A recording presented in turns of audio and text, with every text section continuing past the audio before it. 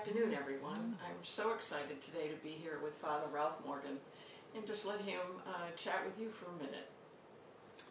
Good afternoon. It is just a joy and a pleasure for Terry, my wife, and I to have accepted the call to come and be the next rector of Calvary Episcopal Church. I am fairly familiar with some of you and this area, and we are just overjoyed with the opportunities that y'all are offering to us to come share with y'all. Coming back down to Southeast Texas, or wherever this really is, West Houston, from the East Texas area, is going to be an opportunity that we've psyched ourselves up for. We're very excited about it. We've loved being in East Texas. Neither one of us had ever spent much time up there other than my wife having attended SFA. But I went to school at Houston Baptist right down the street and have grown up in the Southwest Houston area and am very much looking forward to being here with you. I will be sending you a letter in the next few days telling you a little bit more about us and asking you a couple of questions so that you can tell me a little bit more about you. And I look forward to seeing y'all in about a month, and look forward to worshiping with you and sharing ministry together. Thank you for this call, for this opportunity, and many blessings to all of us. Thank you. Thank you. We're all very excited. I have a couple of announcements. Tim Hillis has started a Bible study on Ephesians, which is a 6-week program. I think week 1 was last week. It's Thursdays at 7. So if you're interested, let Tim know and he'll make sure that you're included in the Zoom invitation.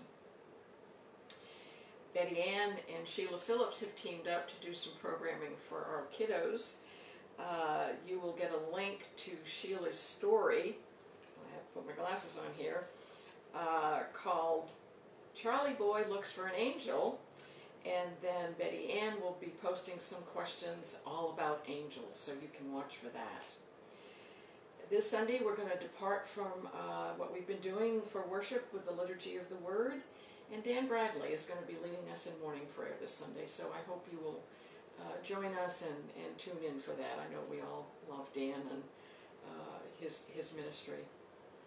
And then finally, we are going to do the blessing of the pets. It's that time of the year, Sunday, October 4th at 4 o'clock. Reverend Nancy will be out here in the Circle Drive, and you can bring whatever critters you have. Will Mason will be providing music. We'll have a little bit of a liturgy. I don't know if we can get your pets to socially distance. We will ask you to do that. But come out on Sunday, October 4th for the blessing of the pets.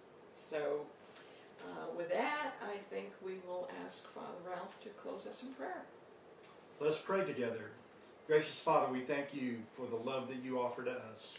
We thank you for the opportunities that you are laying in front of us, that we can come together and minister and reach out in this community to those who need to know Jesus Christ as their Savior. Father, thank you for this family, for this church family.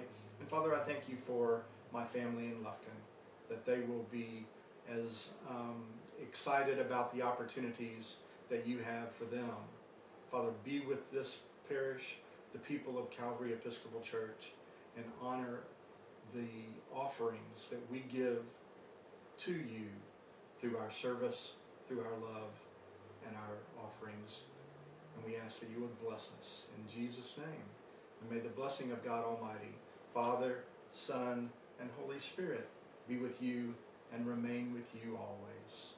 Amen.